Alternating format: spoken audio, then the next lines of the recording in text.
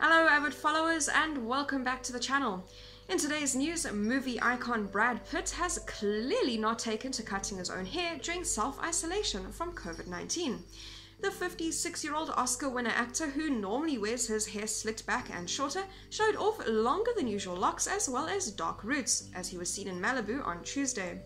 The ex of Angelina Jolie was looking at a BMW Type R 1250 motorcycle with his longtime friend Flea, a bassist with the rock band Red Hot Chili Peppers, of the hit song Californication.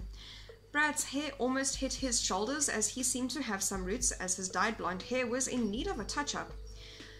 The Once Upon a Time in Hollywood star had on an olive green zip-up pullover, a t-shirt, ripped blue jeans, and lace-free beige sneakers, as he took in the curves of the blue, black, and silver bike, which sells for around $20,000 US with all the add-ons. His pal Flea, on the other hand, looked as if he had hair newly shaved off. The bassist was dressed equally as casually in a yellow and green tank top that showed off his array of tattoos.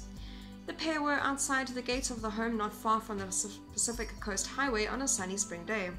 Pitt and Flea have been pals since the late 1990s and often hang out near the film star's Los Feliz compound that has several homes on it.